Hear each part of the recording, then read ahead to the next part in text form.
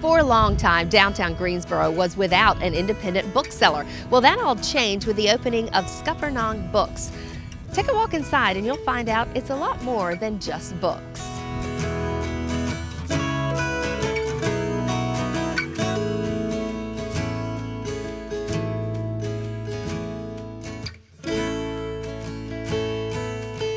Brian Lampkin is the owner of Scuppernong Books. What brought you to Greensboro?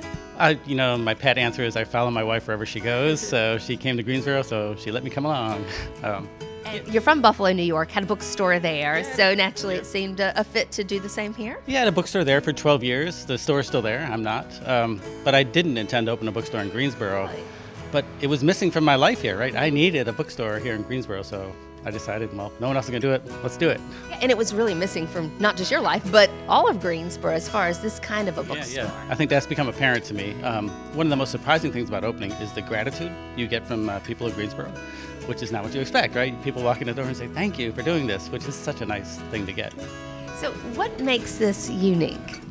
Well, we're idiosyncratic. We're a little funky, we're weird, right?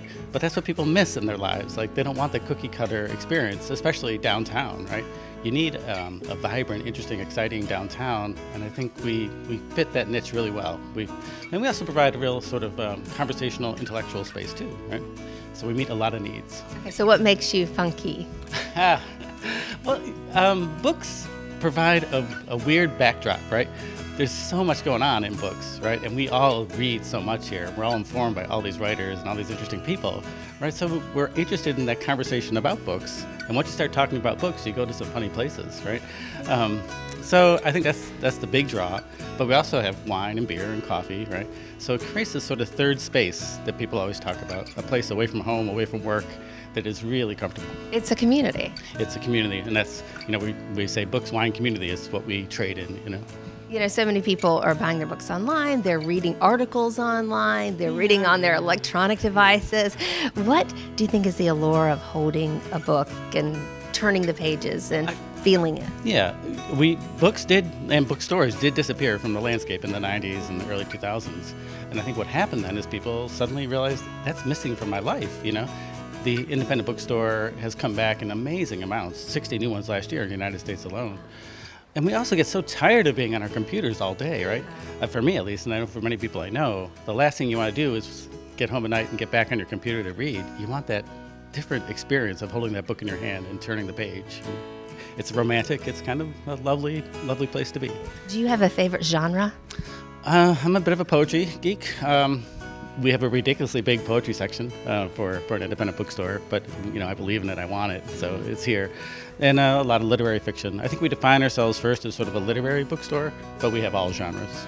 Shannon Jones kind of helps to make this place work. She's been working at Scuppernong for a couple of years, and what is unique about this bookstore is that it's not just books. Yes.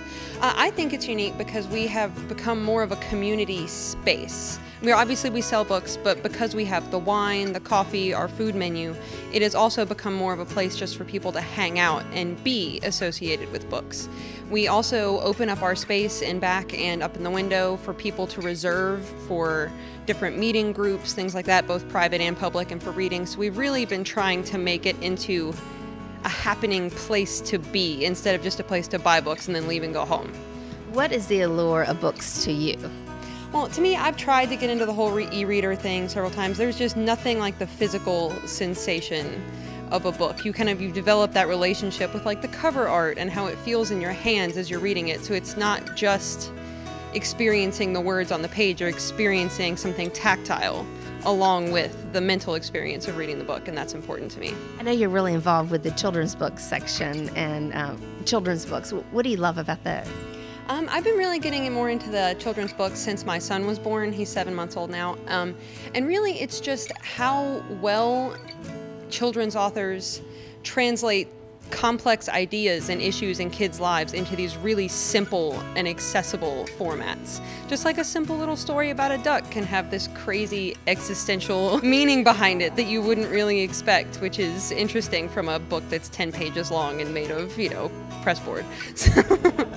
And when you see people leave with a book or sit down with a cup of coffee and are reading a book, how does that make you feel about kind of what you're doing here? It makes me really happy. I joke with my husband a lot that I really like my job because I can sell something that I believe in. Books are a big part of my life. They're really important to me, and the exchange of knowledge and ideas I think is really important in the world. So I enjoy working in a place where I feel like I am a part of that, when I can recommend a book to someone and they'll leave with it, and I know that that will be a part of who they are and how they think about the world from now on. That wasn't there before.